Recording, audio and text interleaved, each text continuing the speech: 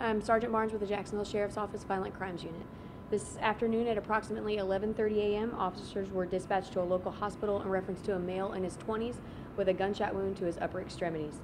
The male sustained non-life-threatening injuries, and the investigation revealed that the incident happened somewhere off of Sutel Drive.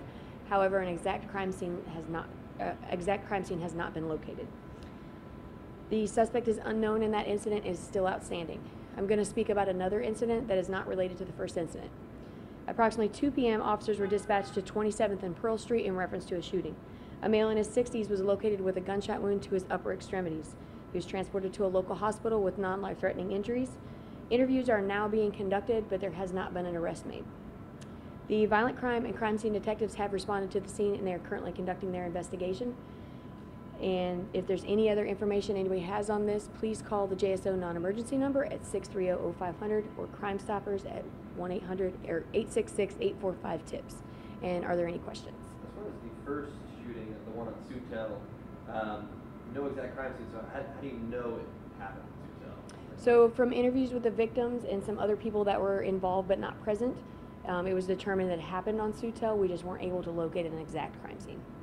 Is that more or less like a drive-by? Does anyone know if So like that happened and that's why? So the victim was in a car when it happened. Right now it's unknown where the shooting came from. And then the second one, sorry, I'm shutting this down. The second one, you said no arrests made, but interviews being made, so do you have someone detained that could be the suspect? So we have people that we are interviewing that are being detained, but at this point we're trying to determine who's a witness, who's a suspect, or if we have one of each.